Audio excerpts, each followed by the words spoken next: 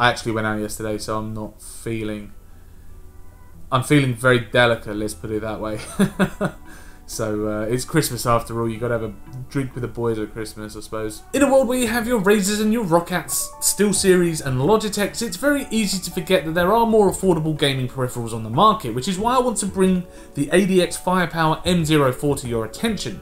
Now, ADX is very much an in-house brand with the UK retailer Dixons, and you can find them in Currys and PC World brick and mortar stores, or you can also go online if you don't fancy making a trip down to your local branch. So the mouse itself is actually packaged very nicely with this door and a window, so you can actually feel the mouse in your hand before you actually buy it, which is a very, very nice feature. Now on the inside of the actual box, you get the mouse itself. Of course, we've already unboxed it because it's sitting here, but you also get some weights, which we'll go over in a moment, and you also get some instructions and a CD, which has the software on it. Now, that's very annoying because I tried looking for the driver. My desktop doesn't have a CD drive.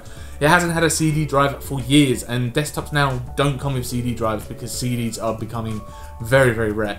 But it came with a CD with the driver on there. Now, I'll go over this in a moment, what you are missing out on if you don't have a CD drive for the software, but I couldn't install the driver, so it's very much plug and play for me. There was also nowhere online where I could find the driver to download either, which was very frustrating. I tried some very, very weird third-party websites, which I'm not going to list below because they didn't look like traditional websites. They look very strange. I found some drivers for the keyboards and the headsets that ADX also offer, but none for the mice. So I don't know what's going on there, but it worked for me, very much plug and play, but we'll go over that in a moment. So the actual mouse is wired, as you can see here, and it's been braided with a nylon finish just to save it from snagging on any kind of sharp areas on your desk, and rubber cables do tend to do that if you have got sharp edges on the desk. Now everything is controlled, as I say, it's plug and play. Everything is controlled by the mouse and with buttons on the mouse, including the adjustable DPI, which is located in the center here, which can go up to 8200 DPI. And then you've got an adjustable RGB scroll wheel on there as well. But that's the only RGB changer that you've got. It doesn't change this light or the light strip going down the side of the mouse either. There is an adjustable weight system on this mouse, which is it feels a little bit old school way of going about things, but me personally, I prefer the heaviest weights.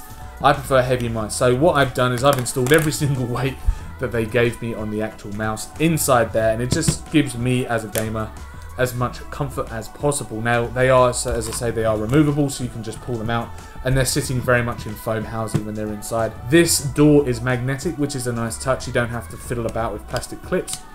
So as long as that first part goes into the kind of front cutout, and then everything else just falls into place. Whether the driver software does change the other colours, as I say, I'm not too sure because I never managed to install the driver, but I could see if I could get the driver installed. Don't quote me on this, but it might be able to change the different RGB zones on the actual mouse. So on the base you've got these domes, which are made from plastic, although they do give off this stainless steel kind of finish, but they are very much plastic.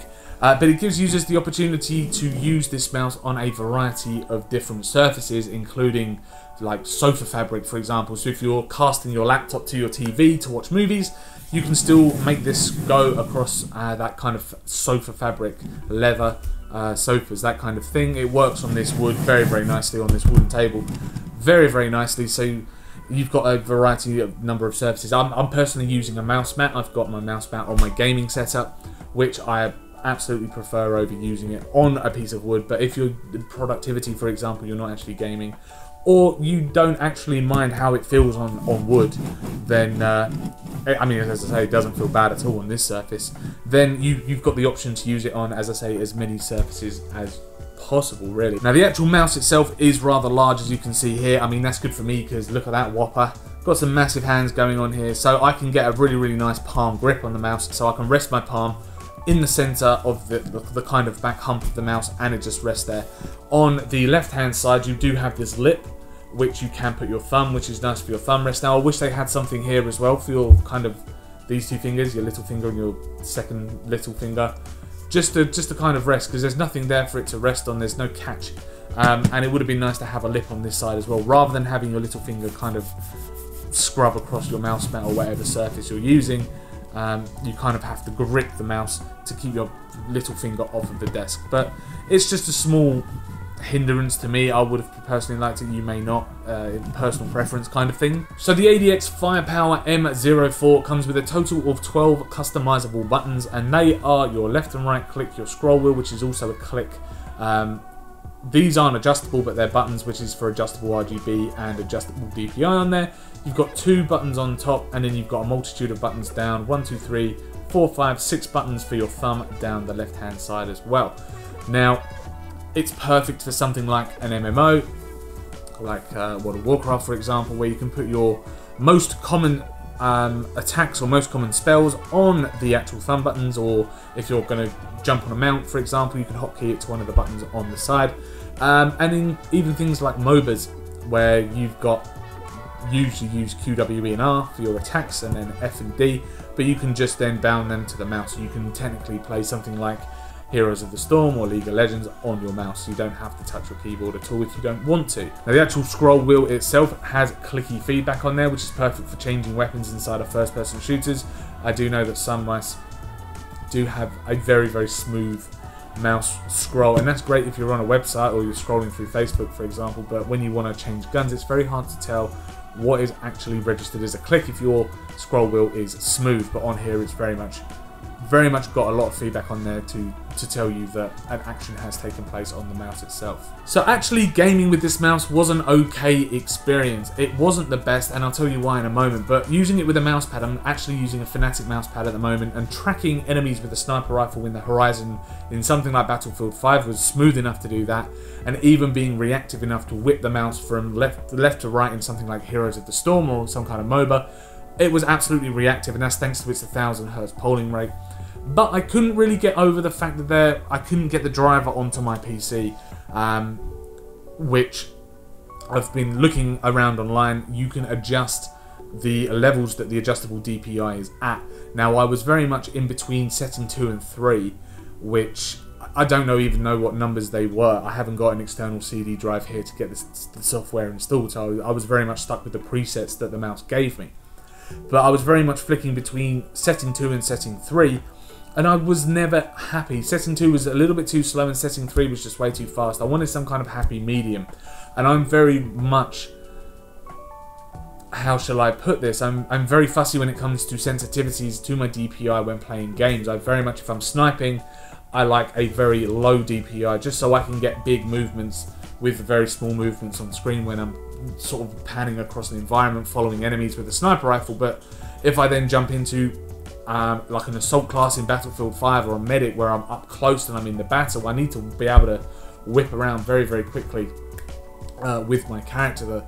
So I very much like to switch to a higher DPI for that, and as I said, when I was sniping, setting 2 was a little bit too slow, setting 3 was way too fast, so I was never ever comfortable with the actual preset settings on there. It was just a shame, it was just a letdown experience. Now I'm hoping in the future that there's just some kind of link, or ADX get their own website built to be able to download the software, even if it's just a basic Squarespace website where they can keep the files, or even on the PC World website, keep the driver files on your servers just so we can get that downloaded, because most gamers out there aren't going to have a CD drive on their machine. They're just not. It's just not a thing anymore.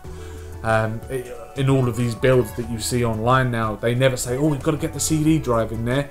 We've got to get the CD drive just in case in 1 out of 1,000 mice come with their driver on a CD. It doesn't happen anymore. So definitely, you're missing out there. You should definitely get your... I tell you what, I will tell you what, I could be wrong. Let me know in the comments if I am wrong. I don't think I am, because I did some extensive searching through the internet and on Google and different search terms and things, and nothing in the instructions told me anything either about getting the software downloaded from online, but I could be wrong. But let me know. Let me know in the comments if I am wrong, if you've had experience with this. But from what I could see, there was no way of getting the software onto my desktop to be able to sort my DPI out. If I could do that, I would give props to this mouse. It's a very nice mouse, but because I'm stuck with the presets on there, I can't really recommend it, because I am a very fussy gamer with my sensitivity options. But the mouse for $39.99 is an absolute steal if you're wanting to start your adventure into the gaming world. Now, the only other mouse that PC World offer, or Dixon's Retail as a company offer, around this kind of price as well at $39.99 is the Logitech G502, which On the plus side, you're getting your driver software downloaded from the Logitech website. Don't have to use a CD. But you are losing out on this large number of buttons, so you've really got to weigh out what's more important to you. Is the driver software for the customization, or is it more of a benefit to have multiple buttons, like 12 buttons on this mouse in total for your gaming needs? So thank you very much for checking out this video review of the ADX Firepower M04 gaming mouse. If you enjoyed this video, then do click that like button. Please do subscribe to keep up with all of our latest tech and gaming videos, and also let us know in the comments what you think about this mouse, whether you would go for something like this over the Logitech G502, for example. As I say, thank you very much for watching, and we will see you in the next video.